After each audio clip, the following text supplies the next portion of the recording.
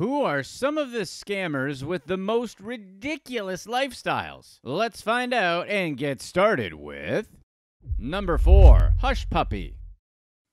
Nigerian social media influencer Ramon Abbas, known as Ray Hushpuppi to his 2 million Instagram followers, was accused of operating several international online scams involving money laundering. Abbas grew up in a poor neighborhood in Nigeria called Lagos. His mom worked at the local market, and his father was a taxi driver. Abbas started selling shoes and clothing out of the back of his car in Nigeria for some extra money. Eventually, he became successful enough to open a few stores throughout his town. But everyone in town knew that Ray was really making his money online through cybercrime. Locally, he was called a Yahoo boy, or someone who makes their money through internet scamming. While he claimed to make his money through the local fashion industry, Ray was laundering hundreds of millions of dollars. In 2014, Ray left Nigeria for Kuala Lumpur, where his Hushpuppi persona really started to take off. A while later, he moved to Dubai, where he posted photos of himself donning designer clothing in luxury cars or private jets. Some of the items that made Abbas's Instagram page included a Bentley Bentayga, Gucci t-shirts, and Richard Mille watch. He never failed to include an inspirational quote about his success in his Instagram captions.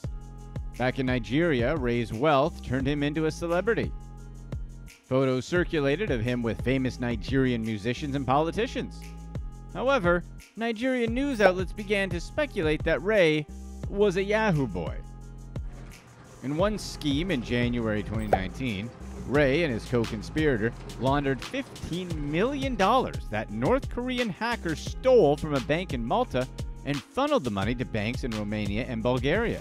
In another ruse, Ray and a partner attempted to steal $100 million from a Premier League football club by intercepting payments with fake emails. Abbas admitted to defrauding someone in Qatar out of a $15 million loan that would have been used to build a school. Over a period of 18 months, Ray laundered over $300 million, and authorities began to notice. The FBI had their eye on Abbas since 2019. When one of his co-conspirators got caught, Ray knew he was in hot water. Based on Nigerian news articles, text conversations between Ray and his co-conspirator, plus his flashy social media page, the FBI garnered enough evidence to make an arrest. The Dubai police caught up to Abbas in June 2020. Police barged into his apartment and placed him under arrest. He was held at a federal detention center for months. Still, that didn't stop people from wanting to watch Ray's life. In fact, it garnered him even more fame. He gained an additional 300,000 followers after his arrest. 2 days before, he uploaded a photo of himself with a white Rolls Royce. In April 2021, Ray pleaded guilty to conspiracy to engage in money laundering. The following November, a federal judge in California sentenced him to more than 11 years in prison plus $1.7 million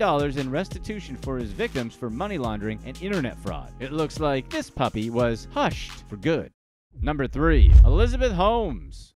Elizabeth Holmes made her fortune through a biotech startup called Theranos. The blood testing company claimed to use a special device that could detect diseases in blood samples faster than anyone else in the world. Investors and patients bought into Holmes's lies. It was later discovered that the devices did not actually work. Holmes has claimed that she truly believed in her mission and had scammed herself just as much as anyone. The prosecution countered that Holmes knowingly conducted business and raked in profits while knowing that her biotech company was a complete sham. Even during the trial, Holmes didn't cut corners on her life of luxury. Holmes lived with her partner, Billy Evans, a hospitality heir, living in the Green Gables in Silicon Valley. As one of the most expensive estates in the country, it's worth $135 million. The pair lived in a 9-bedroom home on a 74-acre property with 4 pools, a tennis court, flower and vegetable gardens, and reservoir. The estate was built in 1911 and is a well-known hosting hosting venue for politicians, royalty, and Silicon Valley celebrities. But that wasn't their only property. Holmes and Evans continued to rent their luxury apartment in San Francisco for $5,000 per month, even after Theranos shut down in 2018. The apartment is located on the famous Lombard Street. Holmes was set on buying a Siberian Husky. She flew first class across the country, was chauffeured to a top-of-the-line breeder, and purchased a 9-week-old puppy that she named Balto. During work, she and Balto were often picked up by a private driver, sometimes with personal assistants and security guards in tow. Balto was allowed into the Theranos labs, which made scientists complain about potentially contaminated samples. There were frequent concerns over dog waste in a supposedly sterile facility. Vanity Fair reported that Holmes had 2 drivers, 2 security guards, and 2 assistants. She was driven everywhere and had an assistant on call 24/7. She also had a personal publicist who she paid $25,000 per month. But in the end, many of her employees just became dog walkers for Balto. Holmes frequently traveled via private jet. When the business started to face financial woes, she reluctantly agreed to downgrade to business class on commercial flights. The Theranos headquarters in Palo Alto cost $1 million per month in rental fees. When designing the facility, Holmes reportedly spent $100,000 on a single conference room table. One of the boardrooms had screens that descended from the ceiling. Holmes quickly had to sacrifice her bougie lifestyle after Theranos went bankrupt and she went on trial. Holmes was convicted in November of 2022 on 4 counts of criminal fraud and got 135 months in prison. Those prison linens are going to be a huge disappointment.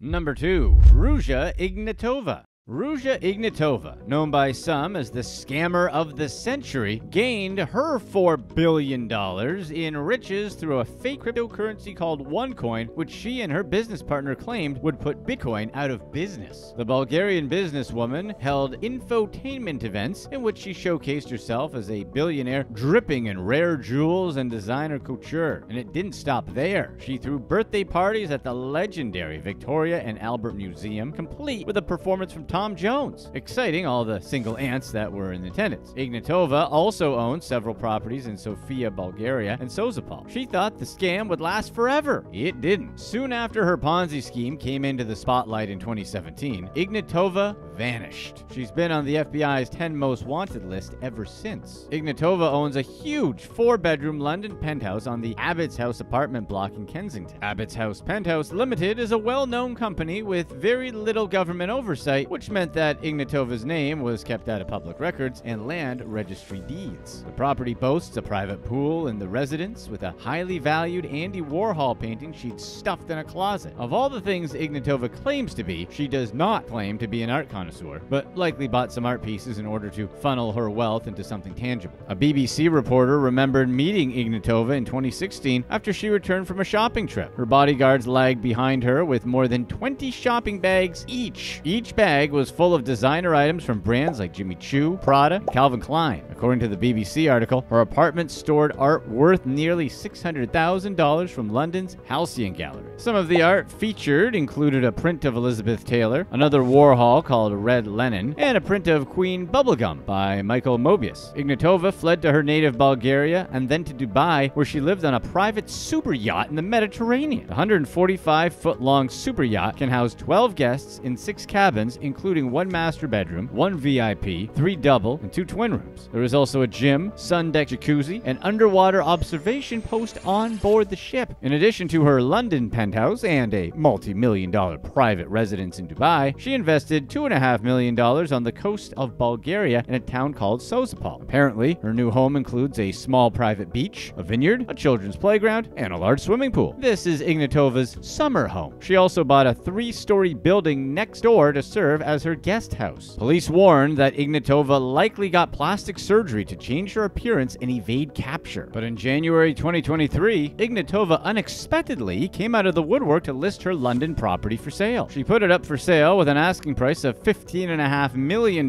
which she later reduced to $13.6 million. Even though Ignatova bought the property under a company name, a new law required her to come out of hiding and be named in full as the beneficiary of the company. The listing suggests that Ignatova is still alive, even though her whereabouts are unknown. It makes it easier for authorities to freeze her assets and lure her out of hiding, so her victims can get some of the restitution they deserve. The U.S. government has already charged Ignatova with conspiracy to commit wire fraud, conspiracy to commit money fraud, conspiracy to commit securities fraud, and securities fraud. Ignatova is currently one of only 11 women to ever make the FBI's 10 most wanted list. The FBI is offering a $100,000 reward to anyone who can provide intel on Ignatova's location that may lead to her arrest. It's speculated that she probably traveled with a German passport to Athens, to the UAE, Germany, Russia, or even back to her native Bulgaria. Ignatova's business partner, Sebastian Greenwood, wasn't as successful in his escape. In July 2018, he was arrested in Koh Samui, Thailand. Ignatova's brother, Konstantin, took over business operations but was arrested in March 2019. At some point, spending your life evading the law is a prison in itself. Number 1. Bill Omar Carrasquillo. On YouTube, Bill Omar Carrasquillo called himself Omi in a Hellcat, a business mogul who flaunted his wealth with diamond jewelry and luxury cars. He also ran his own clothing line and restaurant. Carrasquillo also showed off his luxury life on YouTube videos that garnered more than 1 million views each. The South Jersey YouTube personality made his money by stealing content from cable providers and selling it for a lower price online. With more than 800,000 YouTube subscribers, he had a robust clientele. From 2016 to 2019, Carrasquillo and his 2 associates opened fraudulent accounts with Comcast, DirecTV, and Verizon Fios and employed Chinese encoders to copyright the content and sell it to users via illegal streaming services for $15 per month. But it didn't last long. He was indicted for running a piracy scheme that earned him and his 2 business partners more than $30 million. Carrasquillo dropped out of school in 11th grade and was arrested for selling the good old stereotypical illegal substances people do for fun. By 2012, he was starting to get his life together and started selling DVDs and then reselling Amazon merchandise. He also created an app called Gears TV. After a year, Carrasquillo was a millionaire. Carrasquillo had more than a dozen luxury cars, including a Mercedes-Benz, Bentley, and a McLaren. He also had several properties nearby his native Philadelphia, including a mansion once owned by Phillies player Jimmy Rollins. Carrasquillo initially maintained his innocence and documented his struggle against the federal government on YouTube since May 2019. In one video called "The FBI is Back," Carrasquillo videoed himself adorned in a diamond-encrusted pendant with his brand name on it and told his subscribers how the FBI seized more than 30 of his cars and millions of dollars from his bank account. Carrasquillo warned his subscribers that he could be indicted on charges including money laundering. He confessed to feeling kind of depressed about it. Even though much of his equipment was seized by the FBI, Carrasquillo said that he was running a legitimate business on the grounds that he paid for his cable boxes and streaming services. But